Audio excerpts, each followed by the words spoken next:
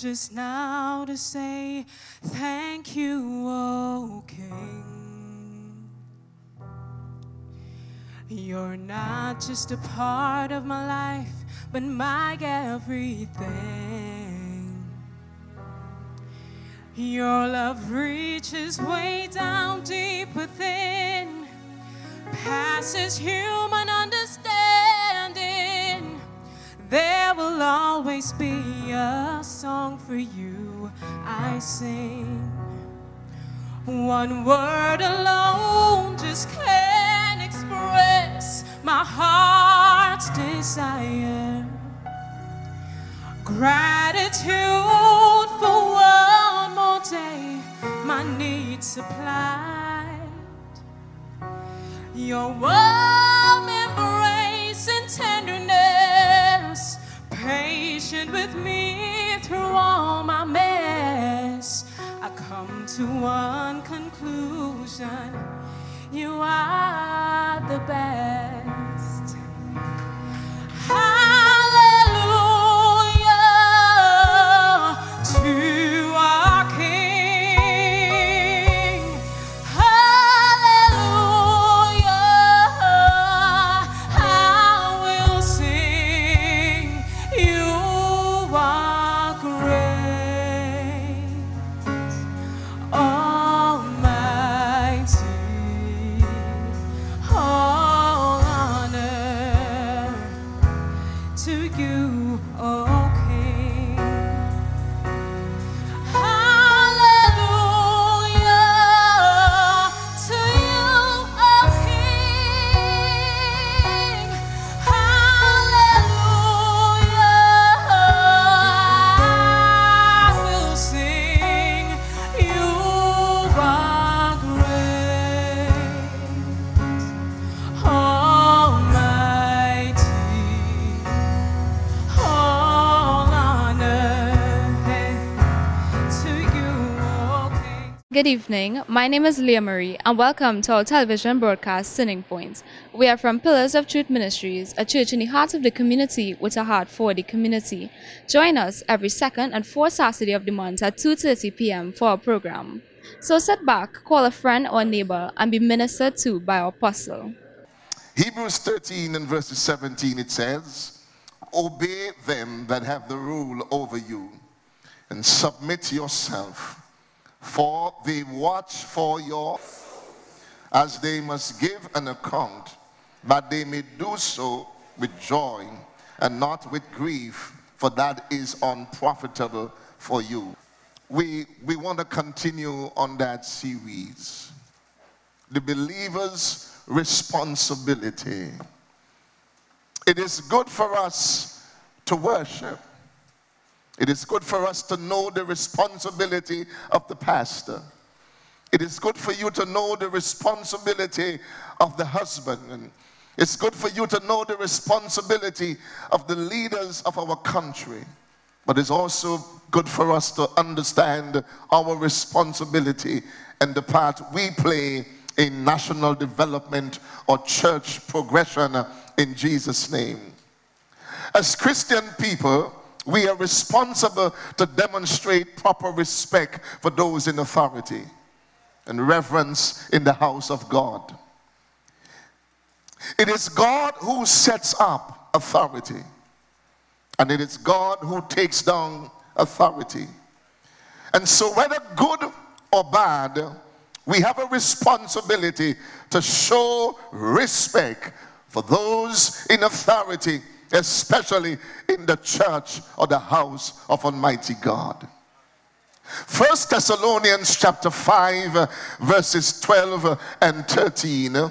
Beseech you, brethren, to know them what labor among you and are over you in the Lord. And we admonish you to do what? To esteem them very highly in love for their works' sake, and to be at peace among yourselves. When we show respect for our leaders, it communicates our recognition for their position of authority and our desire to see them succeed. It does not mean that we would agree with every decision made, but we are committed to seeing the vision through, even when our opinions differ to the leader's ultimate judgment. You see, God is a God of order. God sets up and God takes down. But that does not give us the right or the right to disrespect people because we don't agree with their particular opinions. Jeremiah 3 and verse 15, the Bible says, God said, I will give you pastors according to my own heart, who shall feed you with knowledge. Pastors or leaders in the church of God are given to us by the Lord. And it's the shepherd over the flock and work directly with God. Now we all understand that there are some pastors who went, but there are those who were sent. And you have to be able to be in a right relationship with God to discern those who went and those who are sent. As a believer, respect implies, hallelujah, hallelujah, an additional responsibility. That I will lovingly intercede on the behalf of my leader, that God will protect, show mercy, grace, and grant wisdom to that particular leader. How many of you pray for your leader? Don't raise your hand. God is watching. We all know that some leaders are easier to respect than others. But we have a Christian responsibility to honor, submit, serve honestly, and pray for our leaders in Jesus' name. And the reason for that is the Bible says that the condition in which we live can be peaceful. Hear what the Bible says again. Hallelujah. In our opening scripture verse. Obey them that have the rule over you, and submit yourself, for they watch for your souls, that they must give an account. You have to understand that the leader is watching for your soul. And the Bible says that the leader has to give an account for you. It goes on to say that when they're given an account to God, you pray that they do it with joy and not with grief. Because if your leader is pleading to God on your behalf with grief, it means that the Bible says it is unprofitable for you. How many of you give your pastor trouble?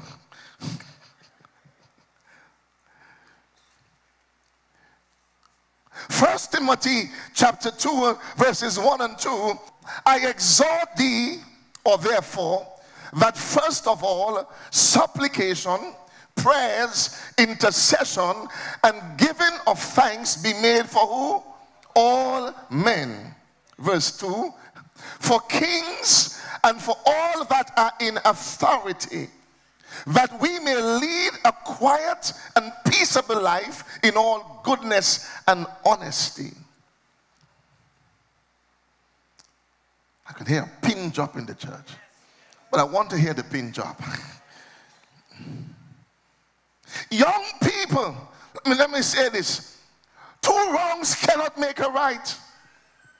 And there is always a right way to do the right thing.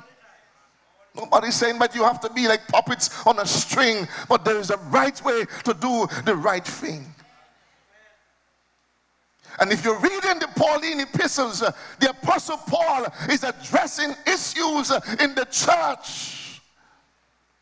He's helping us to understand how we should live and represent Christ.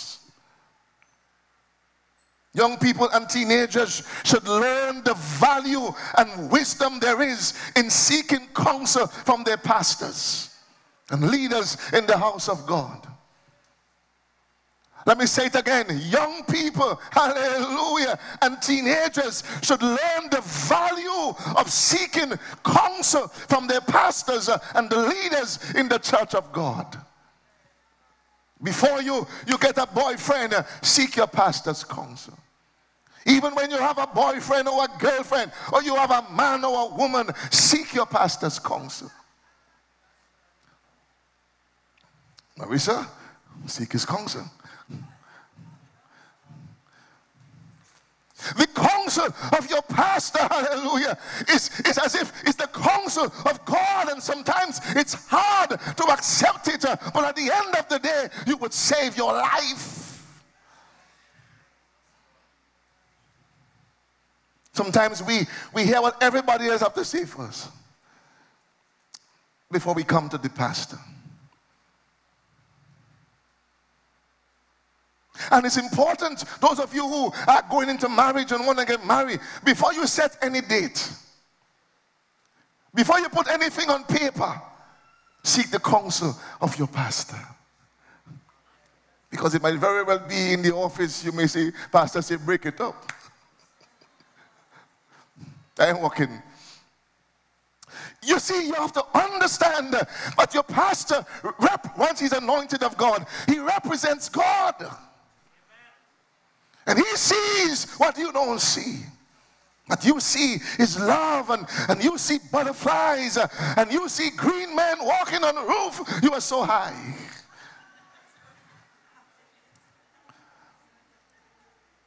Psalms 1 verse 10, the Bible says, the fear of the Lord is the what? The beginning of wisdom. The Bible tells us that beauty is vain and favor is deceitful, but a woman that fears the Lord, she shall be praised.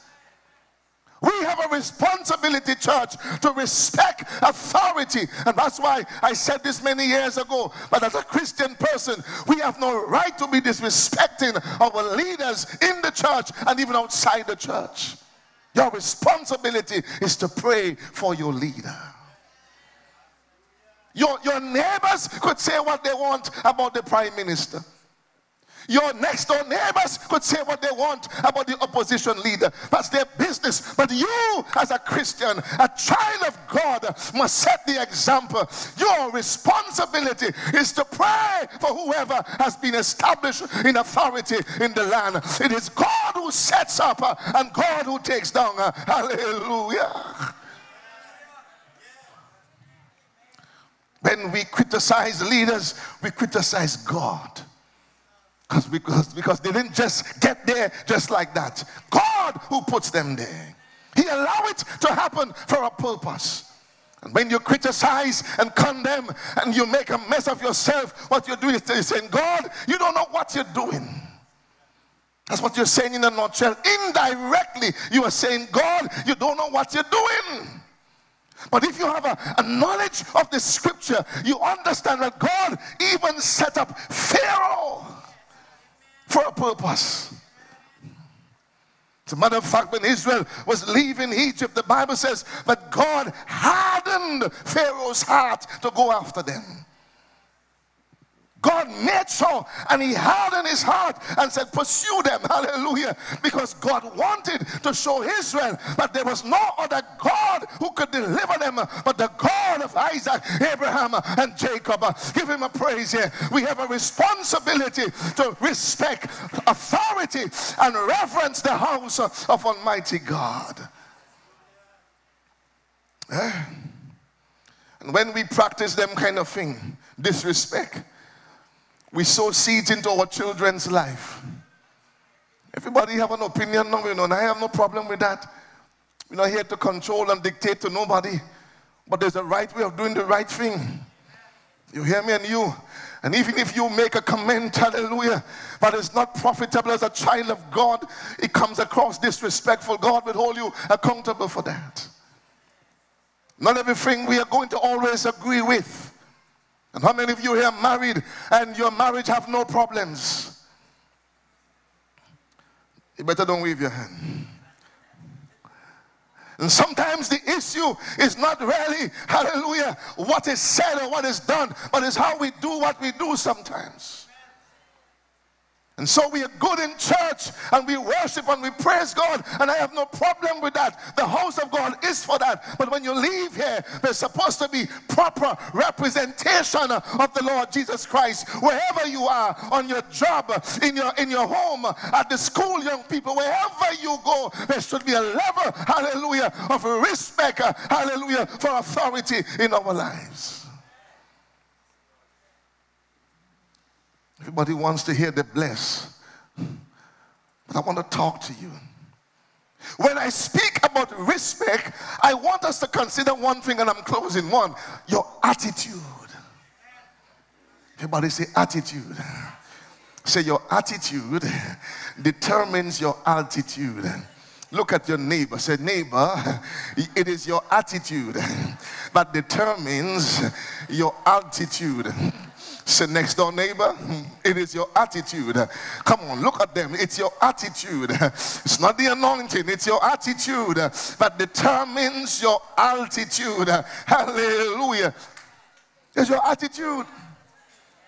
The attitude that Jesus had is what we want to adopt.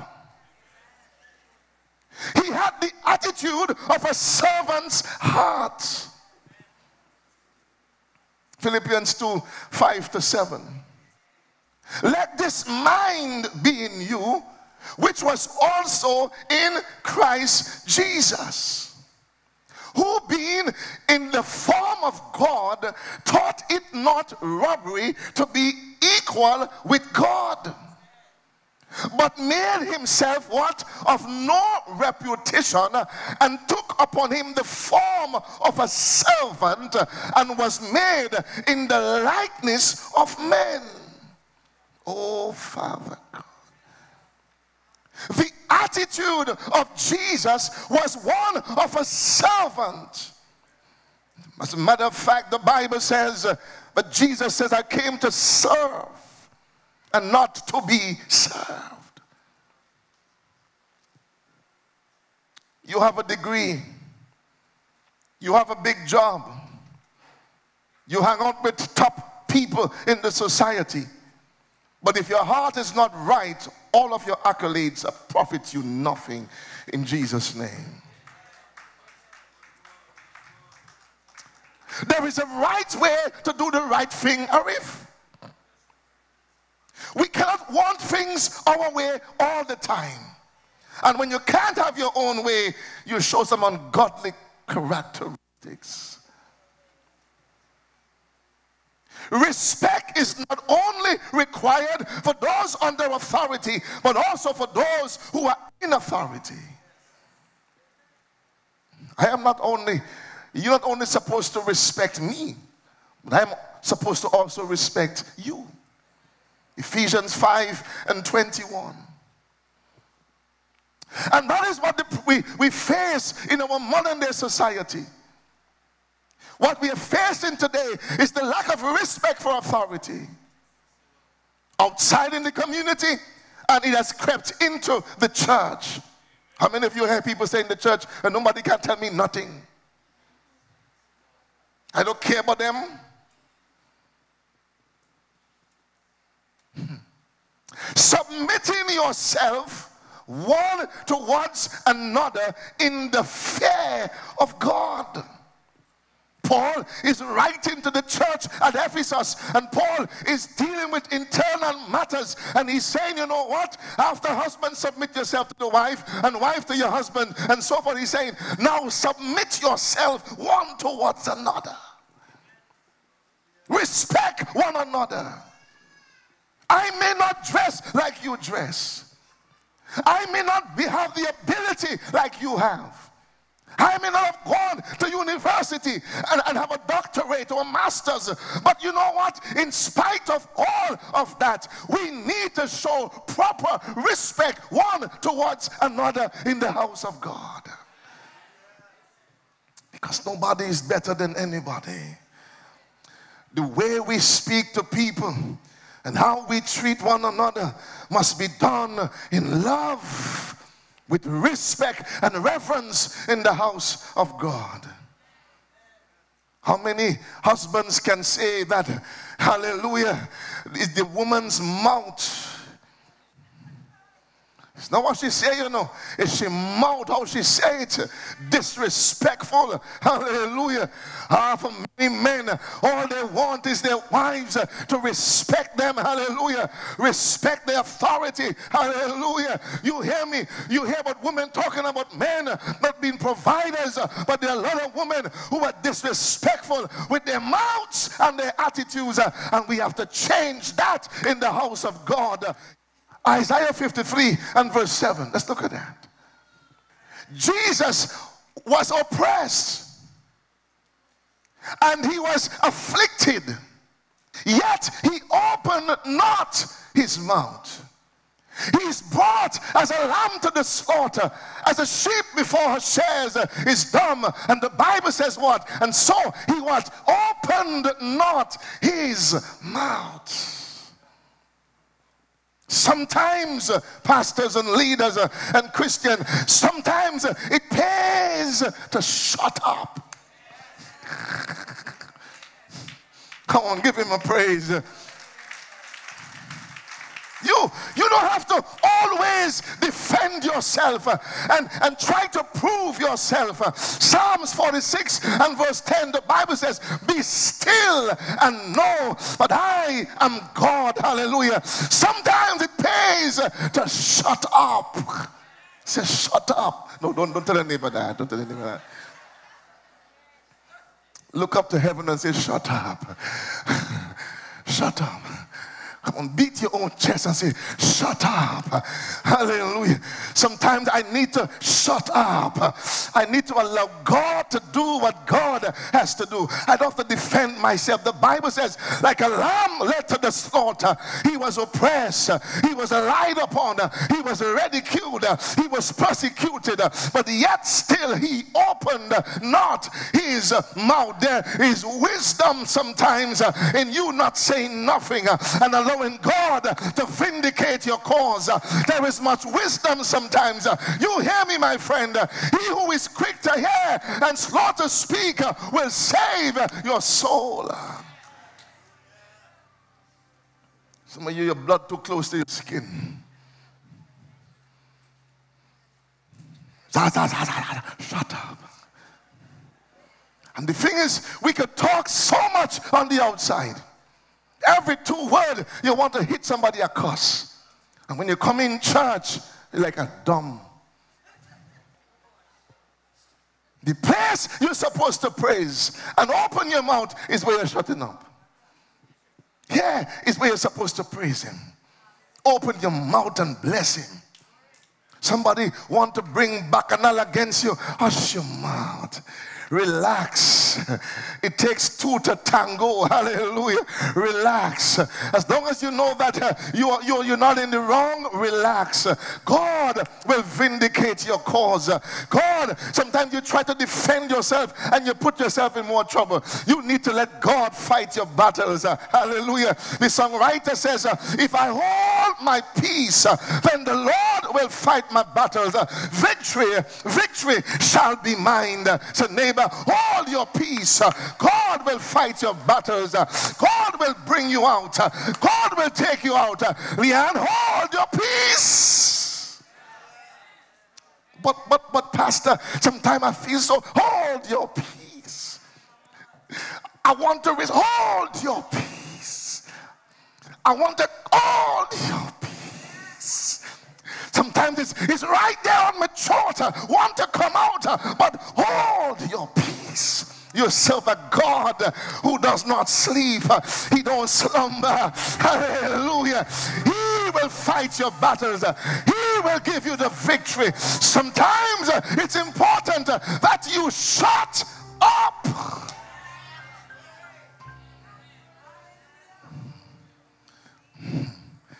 The Bible says many are the afflictions of the righteous, but the Lord. The Bible never said you, but the Lord will deliver them. You see, the closer you get to God, it's the more of God that takes over your life. We sing the song, we want to be more like him, but I don't believe we really want to be more like him. I think we only sing the song because it's religious and we are in the atmosphere for the song to be sung, but really to become more like Christ means that you have to be going through some pressure. It means that you have to be lied upon, and you will have to go through fires. You'll have to go through all kinds of things, because the Bible says that even though he was God in the form of flesh, hallelujah, he did not thought it robbery or think it was a robbery to be equal with God, but he humbled himself. He destroyed whatever that could have bring division between him and his Father, and he became obedient even to the death of the cross. You and I need to understand that sometimes he allows things to happen because he wants to exalt you, but because or before he exalts you, he have to take you down. Before you go up, you must go down. Hello, somebody. There's a Proverbs in the Bible that says, hallelujah, the seed must go into the earth, but except that seed dies, it has to die before it springs forth and gives a life.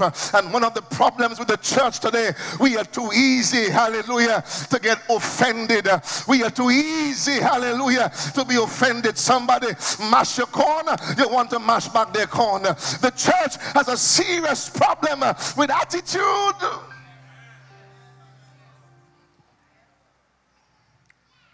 We need to demonstrate proper respect for those in authority.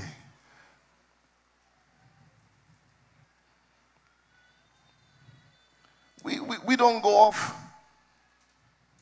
We call the women in the church sisters, and the men brothers. And some of the sisters or the brothers, and I mean, they don't mind you calling them by their name, but it's respect. Because if I say Ravi boy, and some little child hearing me saying that, eventually when they see Brother Ravi, they will say, Ravi boy. So what you want to do is to teach them from now how to have a respect for those in authority. So at your home, I know some of you just be saying Kamala and Rowley. I know it. Don't watch me so. I know it. Don't feel I don't know. What wrong with the Rowley boy? And what wrong with Kamala? What wrong with them? And your children are hearing that, hallelujah. And they go to school and they say, who is the Prime Minister of Trinidad and Tobago? And they say, Rowley. Because they have been taught from their home to disrespect authority. Hallelujah. And so what we practice is what we're going to become perfect in. That's why the Bible says in the book of Galatians, God is not mocked. He was not talking to the unsaved. He was talking to the Galatian brethren in the church. And he was saying, God is not mocked. Whatsoever a man sow is what he's going to reap. He was talking to Christian people. We need to learn to have a respect in the house of Almighty God. Respect for your leaders. Respect for those in authority. Respect for those in power. Have some respect in the house of God. Thank you for taking time off to listen. We hope that you were ministered to by the Holy Spirit. Join us for any of our Power Pack services. Sundays 8 a.m. and 6 p.m. Wednesdays 10 a.m. and 7 p.m. Fridays 7 p.m. God bless you. Shalom.